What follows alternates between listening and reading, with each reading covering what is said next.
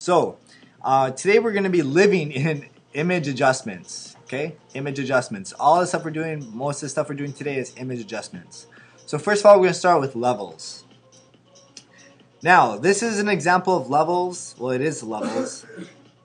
This is like your black tones. Notice I have a lot of black tones in my photograph.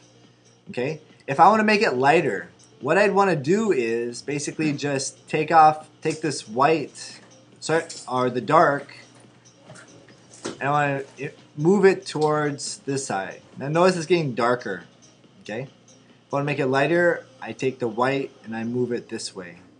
Notice how much lighter it got. So this is how you can increase and decrease the midtones. Okay, you can also change the value in the midtones as well. And here's the output value. Okay, so if you need to adjust that, go ahead and cancel. Let's see. They do have auto levels, auto contrast, auto color. It basically just automatically gives you the optimal usage, but we're not going to use that today. If you didn't bring photographs, just adjust some photograph you find. Instead of levels, I use more of curves. Okay, curves I think is more practical, more easier. Now down here is my darks, okay, and up here is my lights, and in the middle is my midtones. So if I want to bring out more of my darks, I take my mouse and I bring this up here, and I'll get more light. If I go down here, it'll be more dark, and you'll notice that on the side there. Okay. So you can also have different points. So the middle is my midtone, so I can like bring out my midtones, and I can take the lighter areas of my photograph and I can bring those down so it's darker. So let me basically show you or explain what this histogram is. So this is my darks over here. My darks, I made more dark. Okay.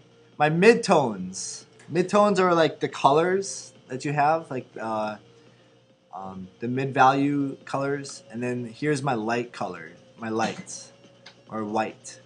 So I take my whites and I drop that down, so they're gonna be darker. If I want the lights to be more, I can like increase my whites while decreasing my darks, and that will give a really big contrasting colors if I do that. And then I can change my midtones. Okay, so you can really get some creative photographs doing this, or a lot of contrast by using your contrast. Okay, let's go to image adjustments. I'm gonna try. Use another photograph.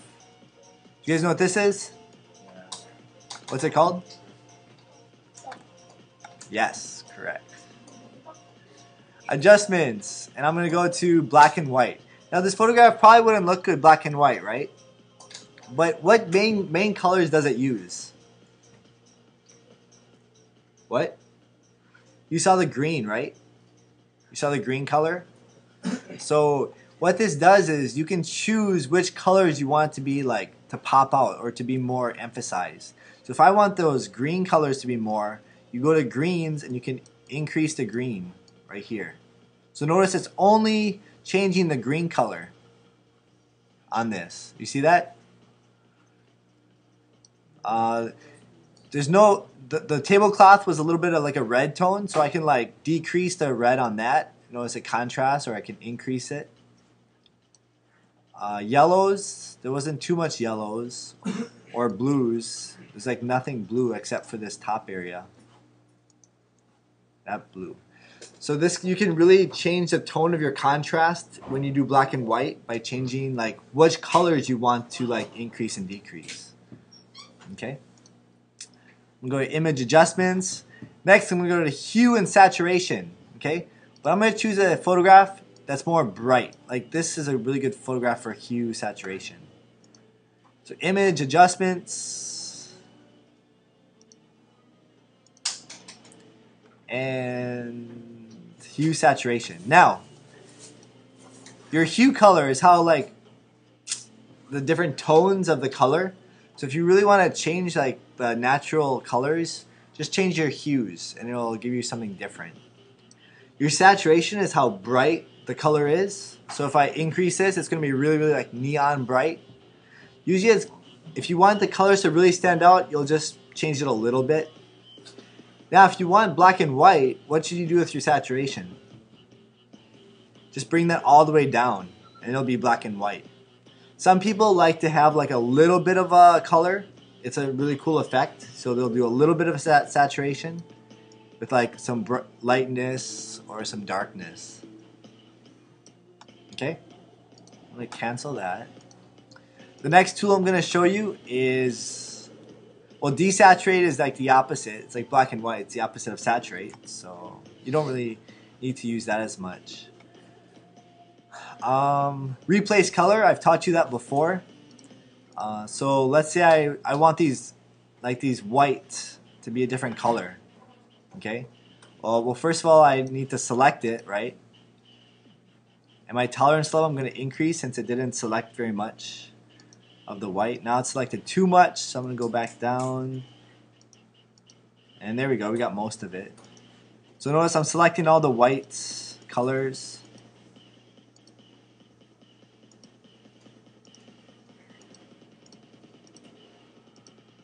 Okay, I got most of the whites now.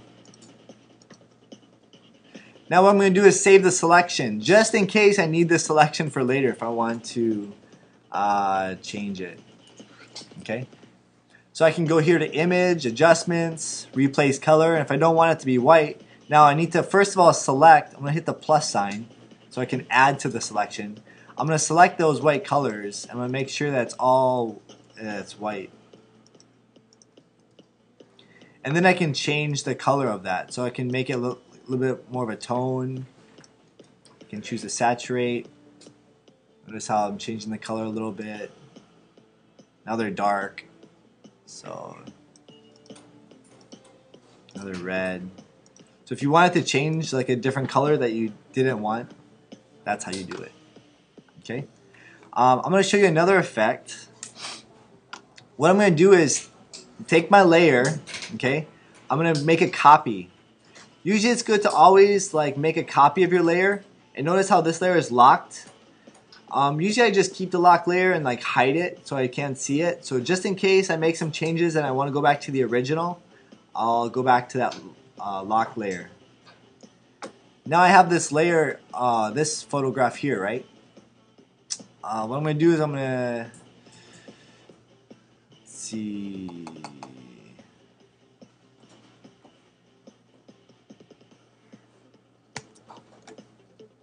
Okay. Actually, I'm going to take it to this photograph. So let's say I wanted to color only the cow. I want everything black and white, but I want the cow to be a different color. Well, what I need to do is first of all go to Image, Adjustments, and then I can go to Saturate. I can bring down my saturation so that it's like, I'm going to add just a little bit of color. So it's basically black and white, right? I hit OK. I'm going to make that a little bit bigger so you can see it. Now, remember I have my original photograph? Okay. I'm going to actually make another copy. So I have the top copy. I'm going to call this black and white. And then I'm going to name the second one like Color Cow, because that's going to be colored. And the background, I'm going to hide that because that's my backup copy, just in case things go wrong. So right now, you only see black and white, even though I have a color copy. If I press the I and hide the black and white, notice it's in color. Okay. Now, what happens if I only want the red and the cow to show? Well, basically, I can just go hit the E key on my keyboard or click on the eraser tool and basically just erase the black and white parts on the cow. Okay. You can also change your like hardness and your diameter and basically just color in like the cow that I want. Now if you do a mistake like this, okay, you can go back